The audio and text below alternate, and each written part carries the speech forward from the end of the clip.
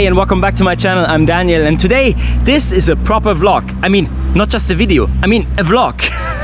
I'm asking myself this question because since I started now daily uploading, do I make vlogs or do I make videos? And I think I always told myself the wrong story. So at the moment what I'm doing is actually I want to create every day. I want to make videos.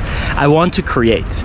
And that was the main purpose why I started that. But because I was so known in the internet that you do a vlog, and a vlog is basically like you capture what's happening on that day in a video format. Like for example, the last 2 days I was only editing stuff and I was thinking about picking up the camera and just showing you the process of editing, but I also wanted to force all my energy into this editing, because if you saw the video from yesterday, the 2 videos basically, then you know how much went into this video. Today I was thinking about what is the difference between making videos and what is the difference between making vlogs, because as you probably know, if you know me a little bit better, I'm super chaotic, and also my channel is chaotic. There are sometimes educational videos, sometimes there is vlog videos, sometimes there's high quality vlog videos. So the differentiation is a lot, and it all comes down to creativity. So this is what I came up with today. For me, the most important what I want to achieve is when I say I do daily vlogs, it's not basically daily video vlogs, it means to be creative every single day. This is the main goal that I want to achieve while I'm doing this kind of challenge at the moment of uploading a video every single day. So now I'm talking to myself because nobody is really holding me accountable. I'm my own boss, right?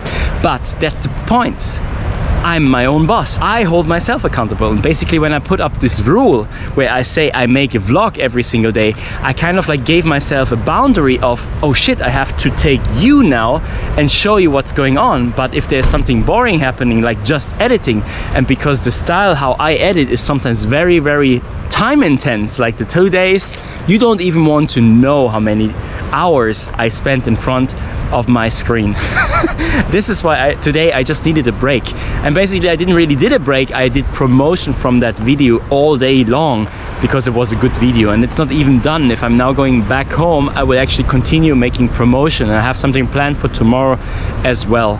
So this is why today is only about talking about the difference between making a video every single day or being creative every single day, for whatever that means to you, or just being vlogging every day. When I say just, I don't mean that in a negative way, because obviously if you make a vlog, that's also a video, and it's also creative, and it's also a lot of work depending on what kind of vlog you're doing. And also the challenge of kind of like making something very entertaining, it's very hard. So don't see that please in a different way. I hope you understand what I mean, and it's kind of funny for you and entertaining for you, because this is what's going on in my head, especially after this crazy intense edit that I did yesterday where I featured the other 2 artists from Norway. So definitely if you haven't seen the video from yesterday, go back and watch the video from yesterday, because that's a massive edit what's happened there. Let's say we see us tomorrow, because I'm Daniel, we see us tomorrow. I make a video every single day. Bye.